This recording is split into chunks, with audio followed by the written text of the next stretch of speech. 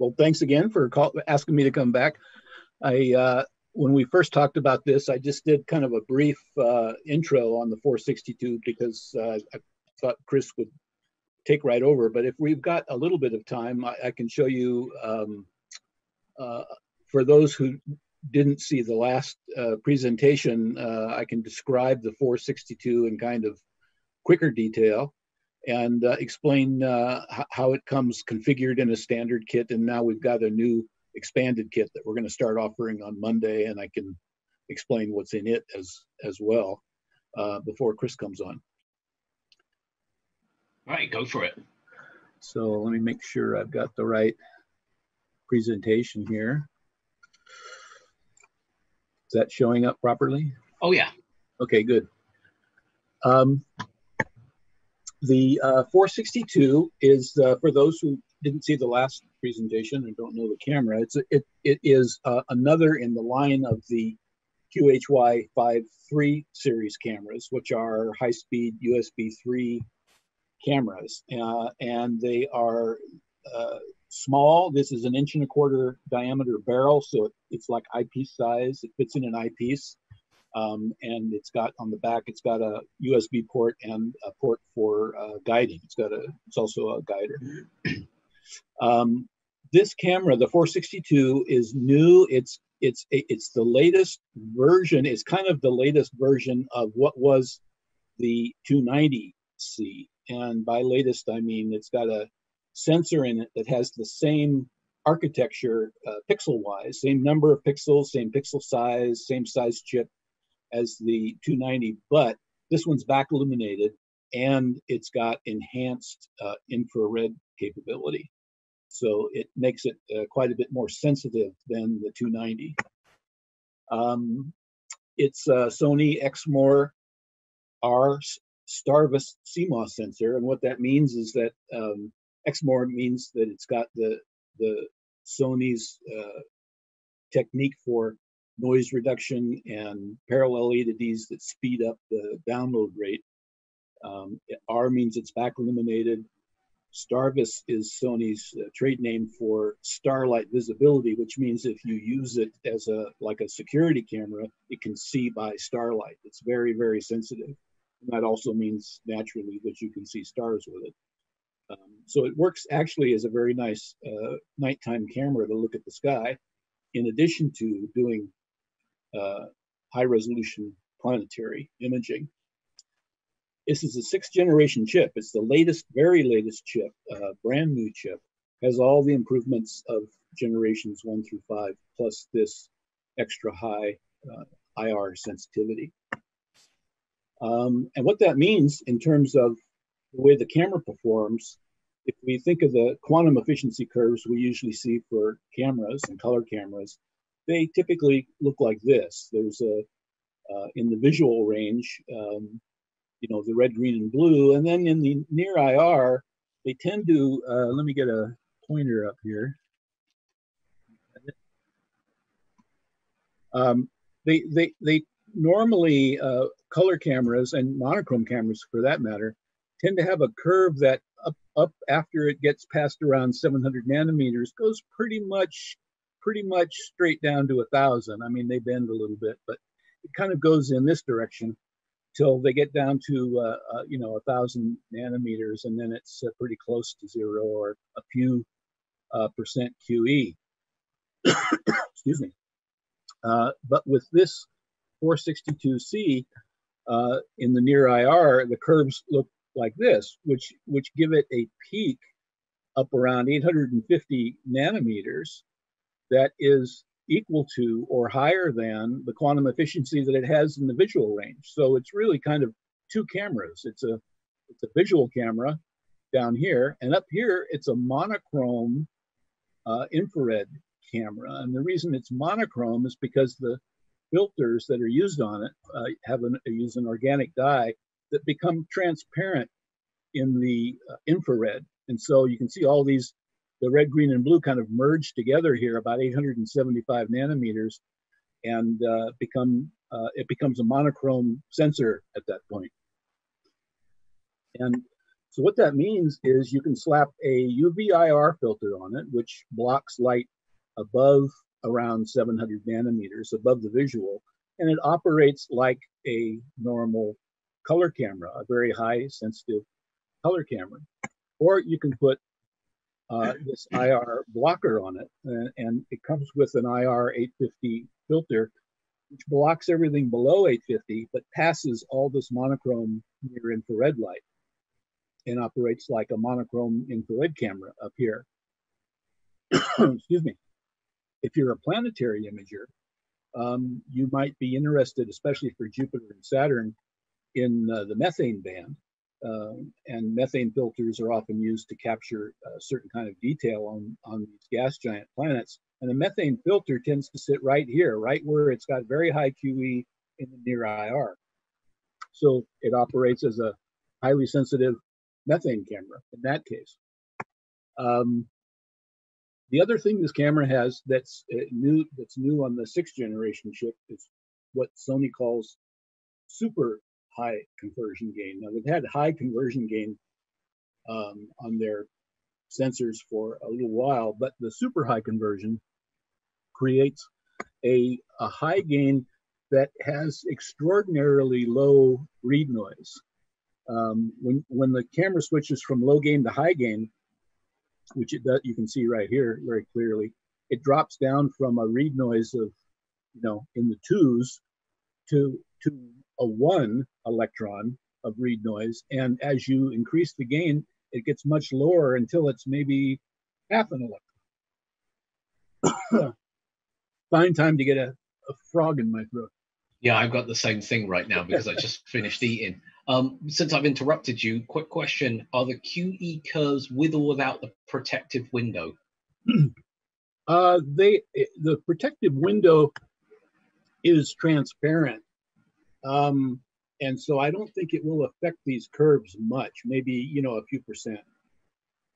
Yeah, so just in general, cameras that have these protective windows, depending on which camera it is, generally have no coatings. So it's just 100%, well, 99.9% light transmission, we'll call it. Now you passed a frog onto my throat. Well, you're welcome to it.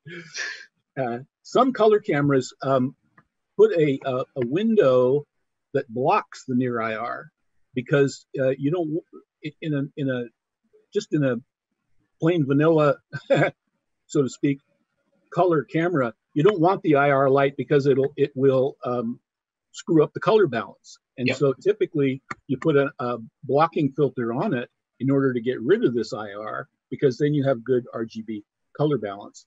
And some color cameras will use a window that has IR blocking on the window, as well as anti-reflection coating. So it'll have an IR blocking coating.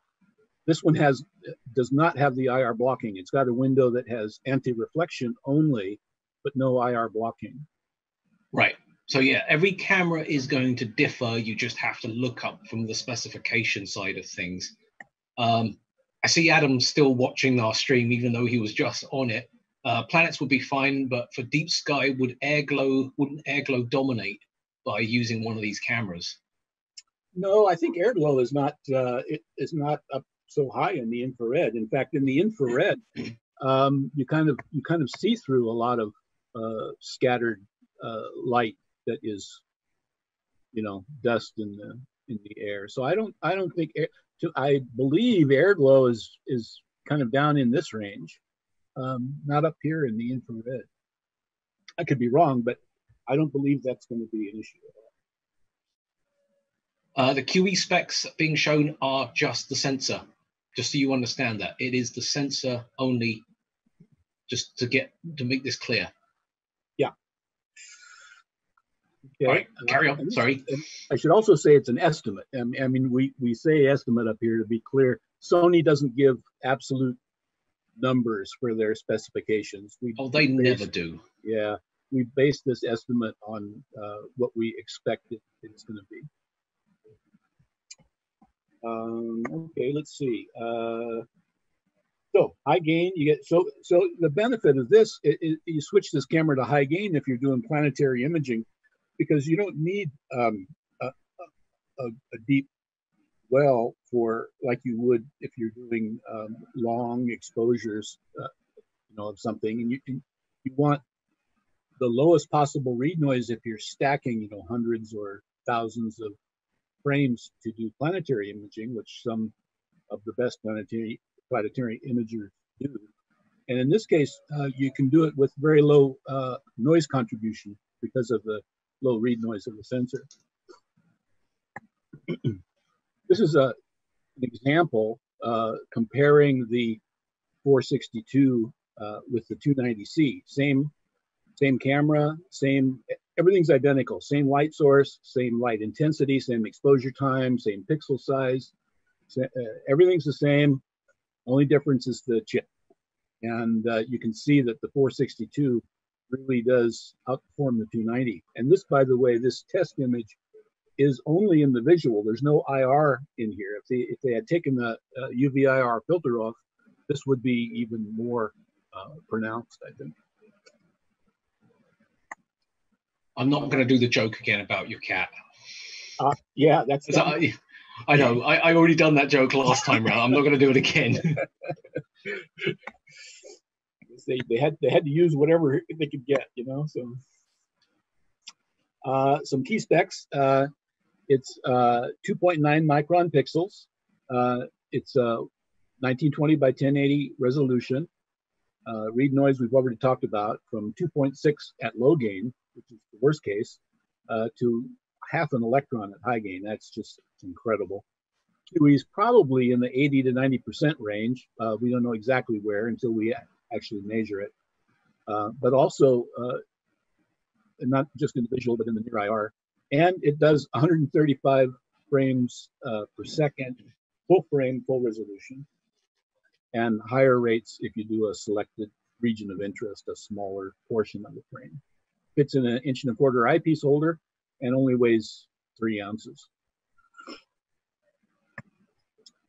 So the camera, the standard QHY5III462 comes with a few extra accessories that the other 5.3 series cameras don't include. It comes with a USB cable, which is typical for all of them. This is a Type B USB 3 cable, which means that this connector is this style, and it's a very solid connection. I'm very impressed with the Type B connectors because they're very difficult to pull out accidentally. So it's almost like a locking connector. It goes in quite a ways, and it's a very solid connection. So it's a really good choice, I think. It comes with a guiding cable, so it can be used as a guider. It comes with a C-mount adapter that screws onto the front of the 1.25".